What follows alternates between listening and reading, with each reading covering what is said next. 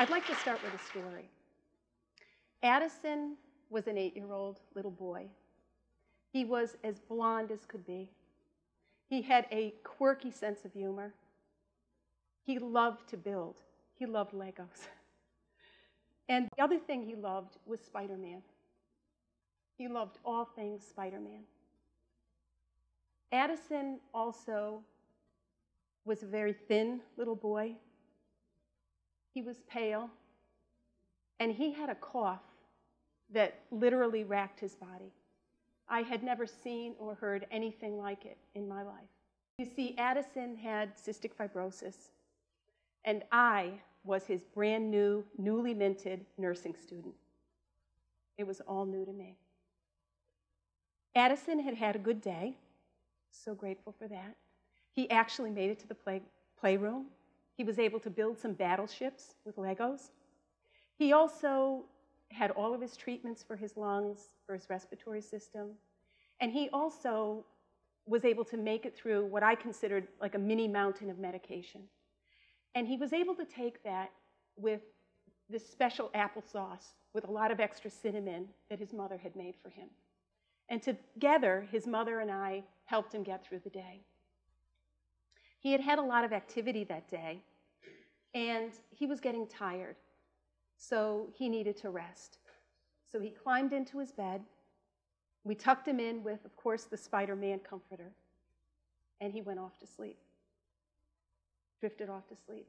And I thought to myself, I was so happy for him. He had had a good day. Addison had had a great day. And of course, as the new nursing student, I thought, he had a good day, I had a good day. I breathed a sigh of relief.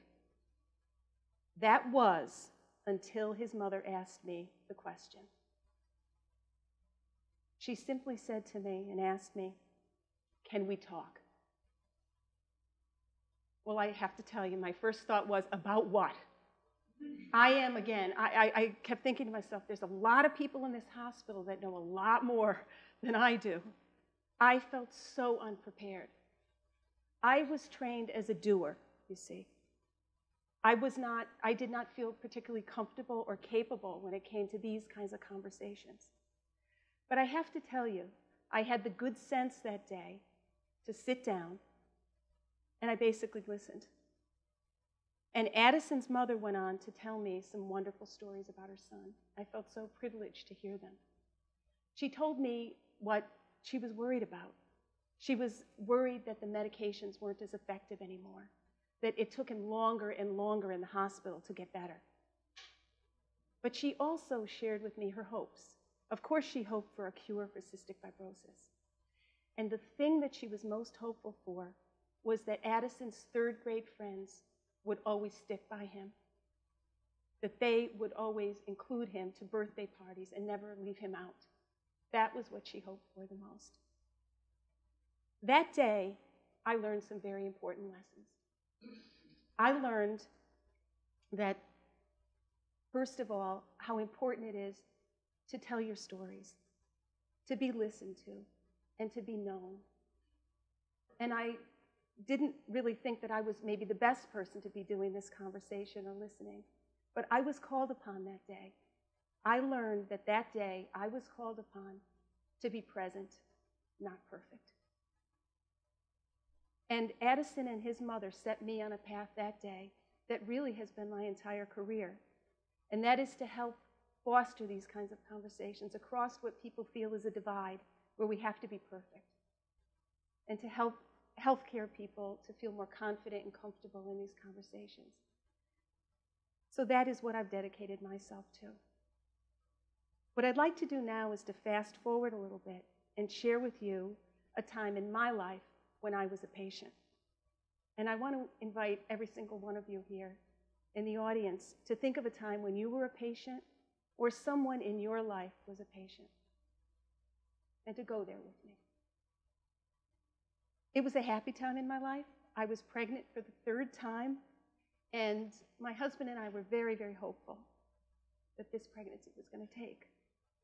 You see, we had suffered 2 miscarriages before this, but we still were hopeful that this one, yes, we're going to have a baby. So with this news, I went to the clinician, and I'm hoping that I'm going to hear the baby's heartbeat. It was very early, and the clinician said, look, it's okay, don't worry about it. It's really early. We'll try again next week.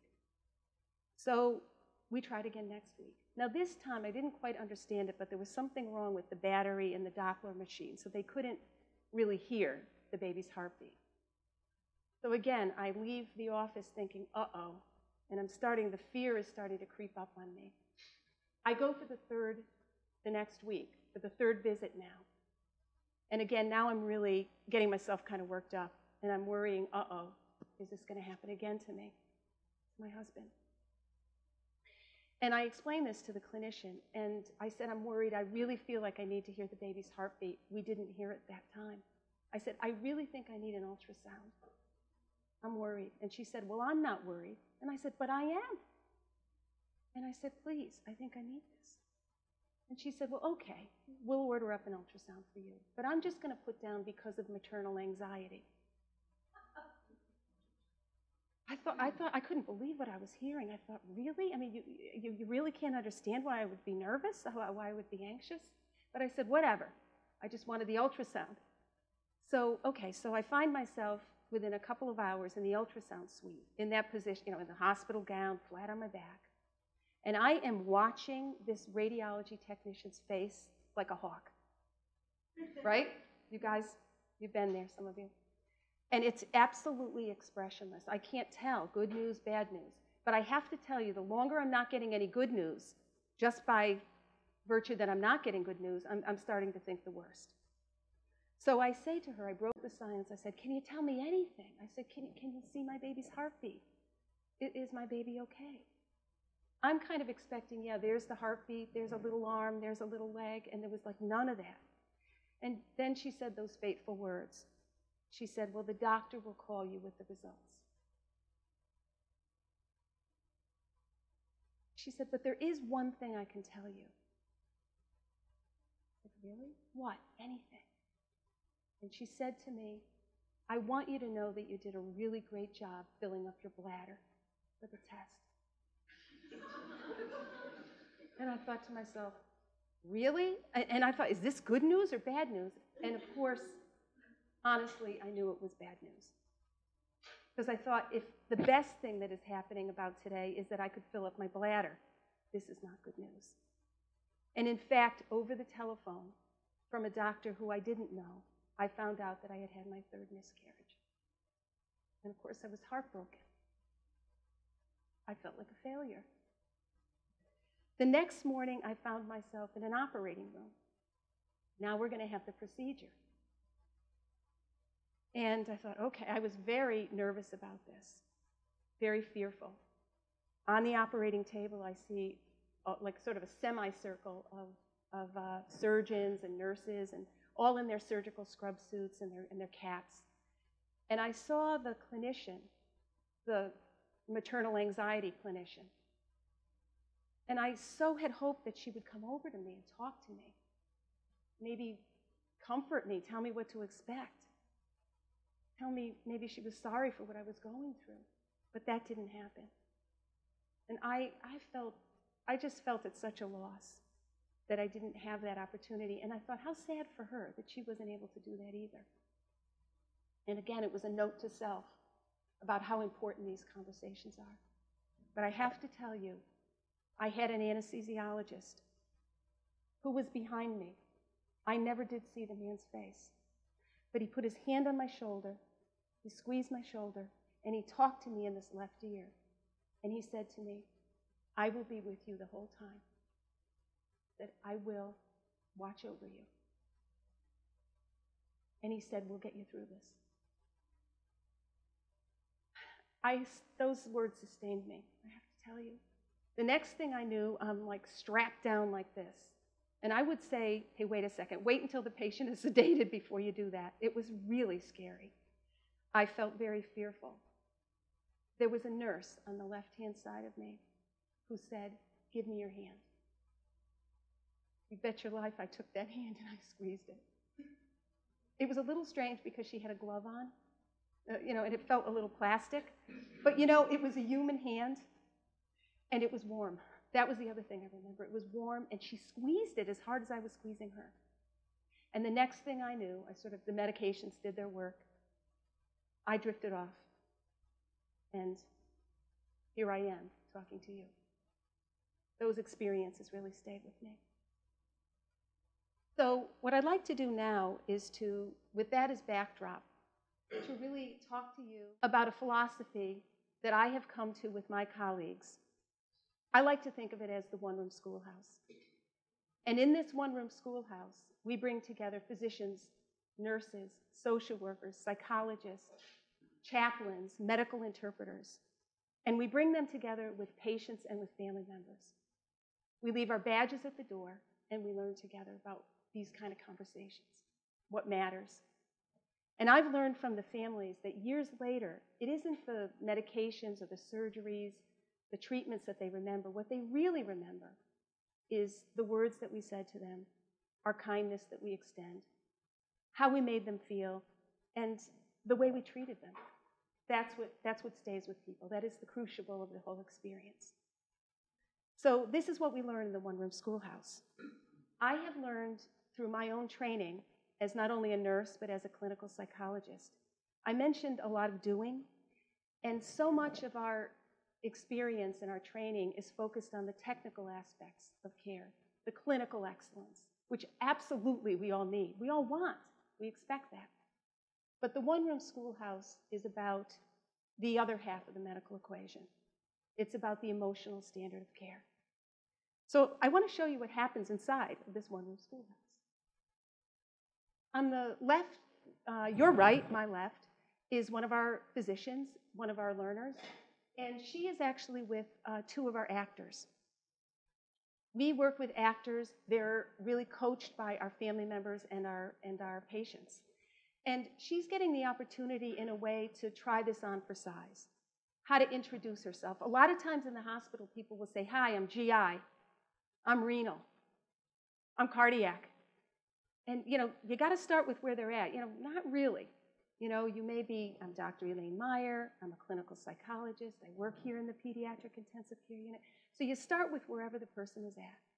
So the way you introduce yourself, sitting down. When you sit down, even if you only have 5 minutes, it seems like so much better. It's of higher quality. This doesn't have to be about a healthcare conversation. This is a conversation in life that's important, right? Just sit down. Lean into it, as you can see. She's touching this person. Now, there's something happening here. This could be any kind of a difficult conversation. It could be about a new diagnosis. It could be that maybe they're hearing about a miscarriage. They could be hearing about a medical error where this clinician might be talking to them, apologizing to them, or talking to them about what we're going to do to make this right, to help make this situation whole again. So this is the kind of thing that happens inside of the one-room schoolhouse. The other thing in the one-room schoolhouse is that practice makes better. Practice doesn't make perfect, especially in this art form of conversation like this. Again, being called upon to be present, not perfect. You all know these guys, right? This is like one of the best mnemonics because everybody knows The Wizard of Oz, all right? And so what are the ingredients of these kind of difficult conversations? What I'd like to do is share with you a way that I like to think about them. Remember the lion? He was after courage. So what I would say to you is never, ever underestimate the power of your courage, your leadership, your willingness to go there with a patient, with a loved one. This is not just about healthcare conversations. This is in life, all right? Carl Rogers, the great psychotherapist, teaches us that one anxious person in the room is enough. You know what that means? That you have to be that non-anxious person, that calm, non-anxious person, or to try to be. Again, just as I did with Addison's mother, I sat down and I listened. I did the best I could. Okay? What about Scarecrow? What was he after? Remember? He wanted brains. So this would be the information that you have to share, the knowledge, your clinical experience, your wisdom. Okay? Very important. If you were newly diagnosed with prostate cancer or diabetes, you certainly would want a clinician in front of you that could explain what was happening in terms that you could understand it, that wouldn't scare you, that wouldn't frighten you, that would help you feel like I can get through this. We can get through this. You know, just a little example, I work with a lot of kids, and sometimes we may say things like, you know, we're going to put you on a stretcher. Well, the kid may say, ouch. You know, I stretch? I don't want to be stretched, right? You may not, and so this is the scarecrow part that we learn about, our word choice. So I might say to that child, instead of, I'm going to put you on a stretcher, right? I may say something like, look, we're going to put you on a little bed that has wheels, and then we'll be able to take you where you need to go, all right? So that's the brains, the word choice, okay? And what about Tin Man? Remember what he went to Oz for? Heart. The heart is the little kindnesses that we can extend every day, the compassion, the mercy that we can show people, especially people who are hurting or suffering or ill. Okay? Maya Angelou, the great American poet, teaches us that in order to survive, a human being needs to live in a home furnished with hope. So many of these conversations are about hope. They're about learning to sort of just ask a question like, what's on your mind? What's worrying you? How can I be helpful? What are you hoping for? You get the idea. What I'd like to do is share with you just a really brief story about how this all came together for what I would call a very reluctant learner to the one-room schoolhouse. This was a clinician who really didn't want to have these conversations at all. He had joined the emergency medical transport team. So he just thought, well, wow, I'm just going to bypass having these conversations altogether. I'm not with people very long, all right? Well, it was a good plan, but it didn't quite work that way. And after he had spent some time with us in the one-room schoolhouse, he was called on an emergency transport to an emergency room with a 14-day-old baby girl. The rest of the team rushed over to the baby girl, and out of the corner of his eye, he saw the father at the foot of the baby's bed, and he was saying, come on, little lady. Come on, little lady. And the mother was in the corner of the room crying, alone. And he said sort of effortlessly, he found himself walking in that direction. He said, I just couldn't believe that I felt like I could do this. And then the next thing he did was he knelt down next to the mother, and he took her hand. He didn't sit, he didn't stoop, he knelt. He realized that this was sacred space. And he went on to explain to that family what was happening to their baby girl, who unfortunately had severe dehydration and was having a cardiac arrest. It was extremely scary. And that family thanked him and the team afterwards. And he said, well, I didn't do anything. The team did everything. And they said, oh, no, you helped us through this. So many times people sort of naturally devalue the conversations that we have and think it's all about, you know, the procedures and the actions. And he learned that day that it was really about being present, not perfect, and to going there with the patient. So coming full circle here, what I'd like to do is to share with you a piece of my inspiration. That's a lot younger me, and that's my little boy. And all I have to do is think about him and all the people who helped bring him into the world. And I've got my inspiration to know why these conversations matter and to keep having them in my world, in my work. And I encourage every single one of you that's sitting in these seats today or listening to this to dig deep, find your taproot, find your inspiration, so that you too can have these kind of conversations with people who you're taking care of and that you love. And I'd like to give and close with just this last message for you. Once upon a time, you wanted to change the world. And I want to tell you that you still can, one conversation at a time. Thank you.